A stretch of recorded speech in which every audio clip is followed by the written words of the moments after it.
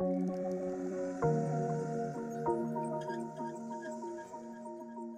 go. Hi everyone, my name is Tim Holtzman. I'm an associate professional clinical counselor. I work in private practice out of Berkeley, California. I'm here today interviewing Ryan Hoffman. Ryan works in private practice as well in San Francisco and Berkeley. Thanks for joining us today. Yeah, you're welcome. Glad to be here. Yeah. Would you like to start us off with a little introduction of yourself? Sure. So, as you mentioned, I'm also a therapist. I am a marriage and family therapy associate. I'm about 50 hours of the 50 hours away from 3,000 needed to be fully licensed, and then I'll take my licensing exam. I did my undergrad work at University of Michigan in Ann Arbor, where I studied psychology. I did my graduate school work at John F. Kennedy University out here in California, where I studied transpersonal psychology counseling. I wrote my thesis on the spiritually emergent experience versus spiritual emergency and psychosis, and how to integrate spiritually emergent experience into psychotherapy. Spiritually emergent experience being kind of transpersonal states that come about through medicine work or breath work or dancing or fasting or just spontaneous spiritual experience. I work through Grateful Heart Holistic Therapy Center, where I'm lucky to be a part of a lot of other interns and associates. And as you mentioned, I have offices in both the East Bay and in San Francisco. In Berkeley, I'm in the Gourmet Ghetto, and in San Francisco, I'm in the Financial District. All right, so the next question. How do mindfulness and somatic-based interventions increase the effectiveness of therapy? And what effects do they offer in comparison to more traditional forms of therapy? Sure. I think that mindfulness in particular is one of the most important tools we have just as people in the world and also within the therapeutic context where we're trying to create change. Mindfulness of the somatic, absolutely, and also being able to track kind of emotional, cognitive, and spiritual levels of experience or channels of experience. If we really truly are able to bring mindfulness to these and track these, we're able to get all the information that we have as human beings on this planet. It's especially important in therapy where a lot of activation can happen in the system. We need to be able to activate the system and stir it up a little bit to create things like excitement and engagement and new awarenesses. But if we overactivate the system, we can get into dysregulation and kind of trauma responses like fight, flight, freeze, submit. And this is actually kind of counterproductive to therapy. It can actually lead to regression. So as a clinician, and what I encourage my clients to do is really pay careful attention to their somatic experience to get clues to how activated or inactivated they are. So paying attention to breath, heart rate, kind of kinetic movement, all these layers help us understand where we're at in that zone. Once we get too activated, we need to slow things down and bring ourselves back to the present moment, back into our bodies, so that rather than these trauma responses showing up, more adaptive responses can show up and kind of arise naturally out of our systems. Nice. So to the next question, do you specialize in treating a specific issue such as anxiety, depression, couples conflict, etc.? And if so, in what ways do mindfulness and somatic-based interventions particularly suit these type of specialties? Sure, yeah. I think it's hard to name a particular specialty. If I had to, I would say relationship conflict. And I work with this both individually and in couples. But I also feel like all these other things, depression, anxiety, trauma, they're all so interwoven that it's really important to kind of be a jack of all trades when working with relationship conflict. It's important to keep in mind the physiology, but also the family history, the trauma history, kind of the cross-cultural, intergenerational heritage. All of these factors go into how we perceive the world and how we perceive each other, and what our behavioral responses we've been taught are, and the ones we've come to choose for ourselves. If we can really bring mindfulness to the complexity of this experience and just how many variables are impacting us as we're relating, we can kind of work through a lot of the programming we have and actually get to a much more open, vulnerable way of communicating with each other. And that's not always fun. It actually can be really painful to examine our blind spots, to really do the kind of shadow work that's necessary to get to better relationships. And that's where the somatic piece really comes in handy, is being able to track just how activated we are versus regulated. So, often in my couples sessions, I'll notice that things are starting to get a little heated, or one partner's raising their voice, or I notice another partner's holding their breath. It's really important to slow the system down, both the bodies and also the minds, and kind of the in-between, the relationship itself, so that we can stay out of kind of those trauma responses I mentioned and be in a more open, vulnerable, authentic state where we're hearing our partners more fully, and we're able to stay curious about them, and we're staying out of our defenses that prevent us from taking that information in. So are there any mindfulness or somatic-based interventions that you like to use with your clients? Perhaps you have a favorite one or two that you'd like to describe to the audience? Sure. Yeah, I would love to.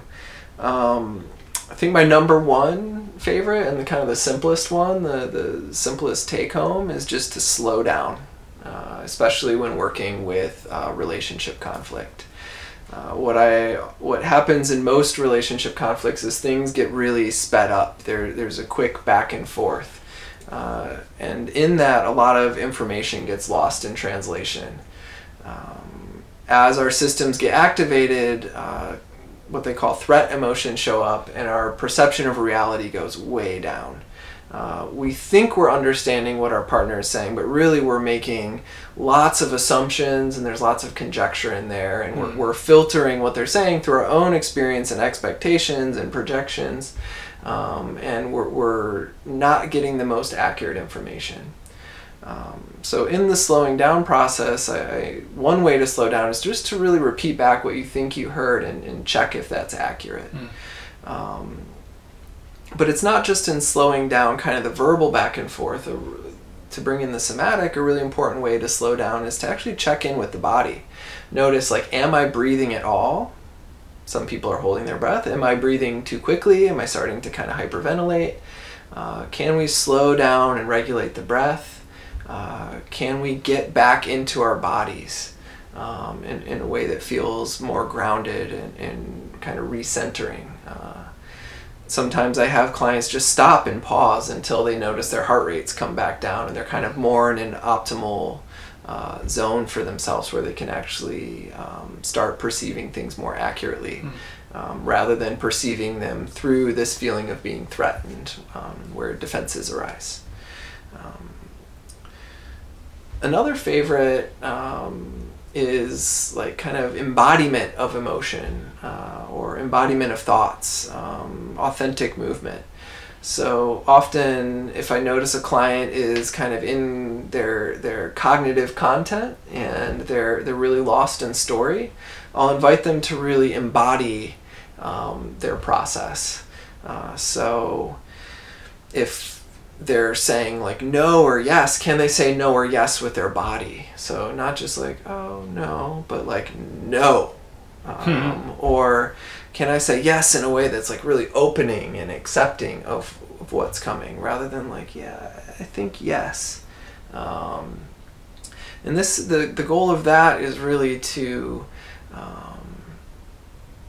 to ground it in the whole system, whatever is being experienced, not just kind of a cognitive thought, but really to embody the thought and really integrate it into the whole system and start building connections between what we're thinking and what we're feeling.